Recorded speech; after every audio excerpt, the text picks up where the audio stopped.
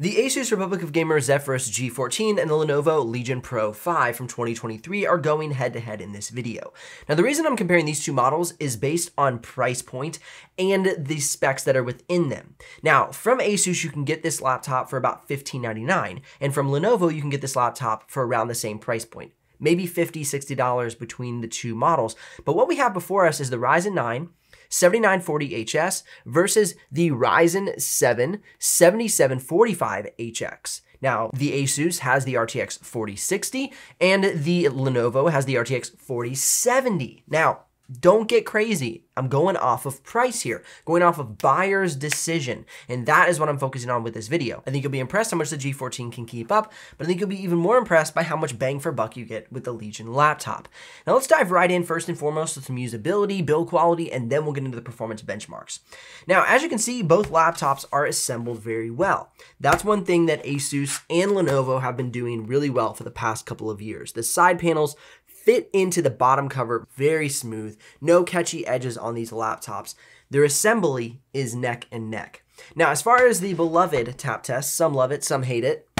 We have a plastic material on the Lenovo Legion Pro 5 for the bottom cover, aluminum for the top cover, and we have plastic for the keyboard deck. Whereas for the G14, we have an aluminum insert on the bottom, much more solid, and we have magnesium alloy for anything that you see that's white on the laptop. So it comes in obviously as a lighter laptop because of the smaller form factor, but also because of the magnesium alloy chassis. And that magnesium alloy is also found on the keyboard deck. Now, taking a look at the inside of the laptop will happen in just a minute.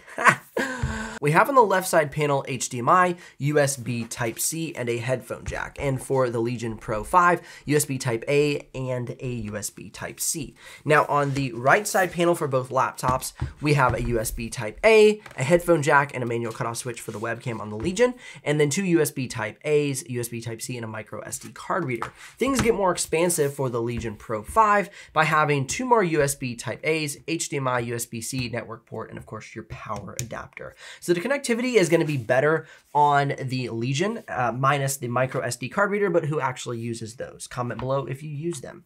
Now, if you're curious about the exact live pricing and availability between these two models, as I mentioned, you can head down in the description below and click those links. If you do make a purchase, I'll get a small commission, but at no extra cost to you. That's what keeps this channel alive and the helpful content coming your way. And food for a lot of children, because I have a lot of children. And they eat a ton of food. I never expected that. Should have been foolish of me to not expect that. Okay, next let's jump into the laptop and take a quick look at the webcam so you can see the difference between the two. This is the webcam on the Asus ROG Zephyrus G14 and a little sample of the audio for you as well. This is the webcam on the Lenovo Legion Pro 5. And a little sample of the audio for you as well. Now, regarding the audio experience, definitely got to put my hat off to the G14. Here's the audio for each of the laptops so you can hear what they sound like, but I really like the G14 with those upward-facing speakers.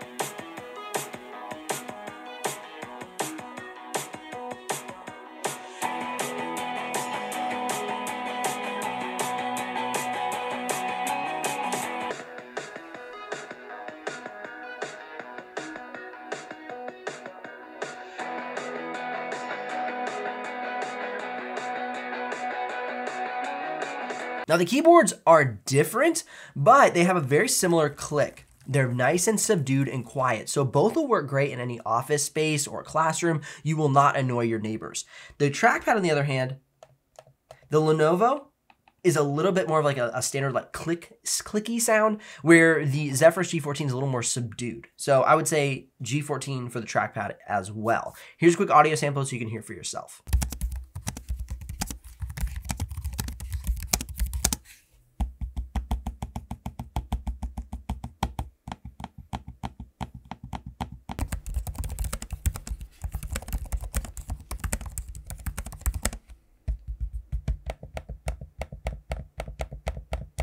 If you're a numpad user, you gotta get the Lenovo Legion, only one that comes with the numpad. However, both keyboards offer full-size shift keys, full-size enter keys, backspace, really nice function buttons along the top of the keyboard.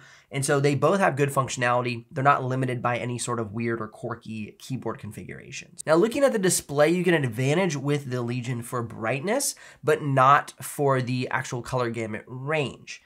However, the Delta E is better on the Lenovo, and I'll explain through all that right now. So you'll see the results coming up on the screen. Basically, if you want a brighter screen, go for the Lenovo. If you want more color gamut range, go for the Asus Zephyrus G14. If you want more color accuracy, go for the Lenovo Legion. So basically what we're seeing here is, although the G14 covers a larger range of colors, the Lenovo is going to cover those at a higher accuracy. So in a way, they'll both kind of meld together. One has a larger range, but one's more accurate at producing its range. So that's the difference between color gamut range and color accuracy. Color accuracy as the accuracy at which those colors are reproduced. The range is the amount of colors that the screen can reproduce. But brighter screen on the Lenovo, slightly dimmer screen on the G14. For the sake of comparison, let's just throw the weight and thickness up on the screen. I know we're dealing with very different laptops, 14-inch versus 16-inch, but just so you can see, if you're comparing these two, which I know a lot of you are, I've had a lot of comments about you considering a G14 or a Legion Pro 5. I totally understand that purchasing decision. It would actually be in my range as well. So there is the weight and thickness for you, so you just know what you're getting into. Now, the upgrade path to me would be a big part of my decision-making process. The Lenovo Legion dominates with 2 occupiable RAM sticks and 2 occupiable SSD slots. The Zephyrus G14 is a good upgrade this year because it comes with 16 gigs soldered to the motherboard and an unoccupied RAM slot where you can put a stick in post-purchase.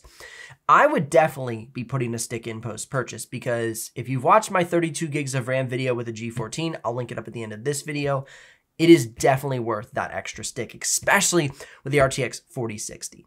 I go into a whole rant on my full review about how I would actually start with the 4070 if I was going to purchase this laptop, but that's for another video, which I've already recorded. You can go ahead and put a 16 or 32 gig stick in here.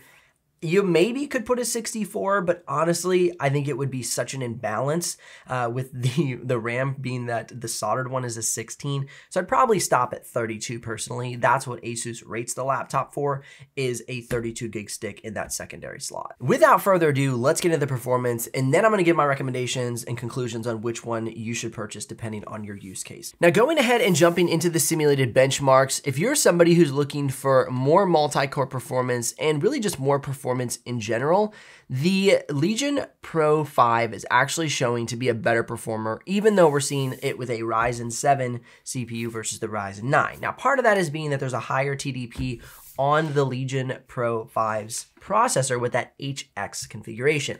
The HS, S, not X, annoying that they did that. That's a whole nother conversation. Could be like the HQ, because Q, it doesn't confuse with S. Anyway, the HS processor has a lower TDP. The HX has a higher TDP. So even though it's a 7, it technically performs at a higher thermal limit and just a bunch of technical jargon that you really don't need to know, but you just need to know that the HX performs at a higher level. So you can see with the simulated benchmarks that proves out true. And as we move on to Blender Classroom, because of the slightly larger GPU, you're getting slightly better performance. But as you can see, Blender Classroom is a 1081 for the Lenovo Legion Pro 5, and it's only a 941 for the G14. So you're only losing about 120 points of performance. If you went ahead and got this with the RTX 4070, you would either match the Legion 5 or surpass it, which is why I think the G14 is such a great bang for buck, because it just packs so much punch in such a little package at such a great price.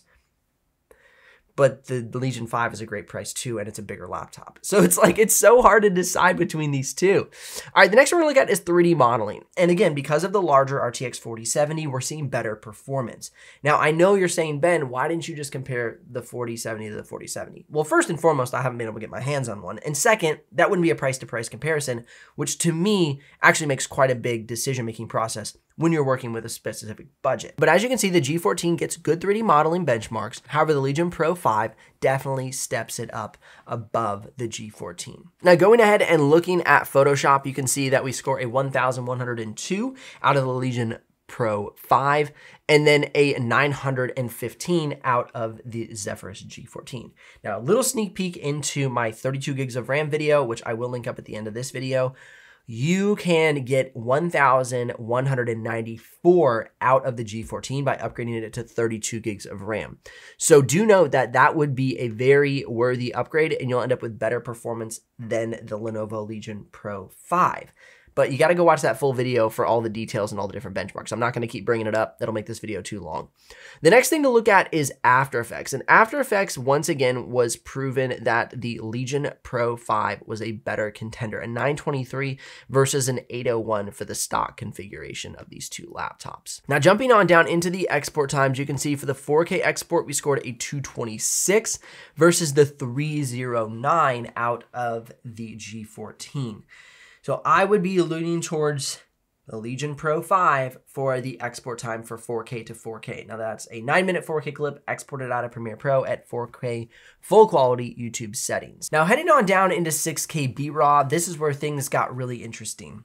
The 16 gigs of RAM single channel really bottlenecked the G14. As you can see, it took about 24 minutes to export a 6K BRAW clip, whereas it only took 16 minutes and 39 seconds out of the Legion Pro 5. Once you go ahead and put that extra stick of RAM in there, it definitely beefs up the laptop and ends up beating out that 16 minutes at around a 14-minute export time.